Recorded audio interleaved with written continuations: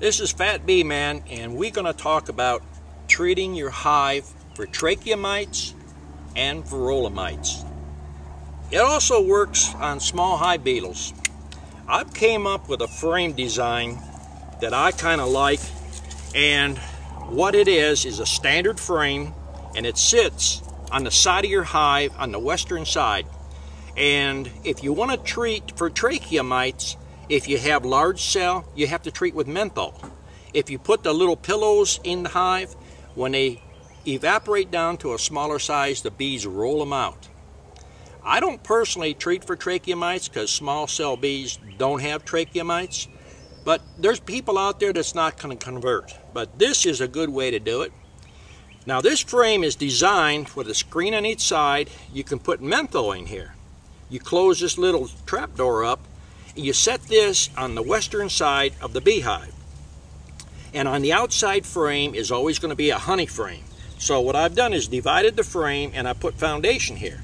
So the bees are going to draw this down. You're going to have honey here, and you also have a compartment here for your either menthol or have thymol. If you got small cell bees and you're going to treat for varroa mites, you use a thymol. You put a teaspoon in here, and on the western side is the afternoon side, is where the hive's going to get hot. And the bees are going to start fanning that stuff, and when they fan it, they can't get to it, they can't roll it out, so you get a good, effective treatment. And a treatment in here, a teaspoon, once or twice a month is going to last.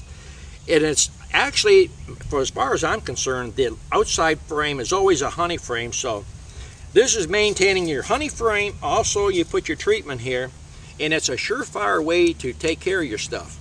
And I've got it made for the full length. There's no need to fill this thing up. A teaspoon will last you 7 to 10 days in here. And treating for your varroa, I mean, 3 times a month, if you don't want to get in and use any of the other treatments, fogging them or oxalic acid vaporizing, whatever you want to do. This is cheap and it's easy.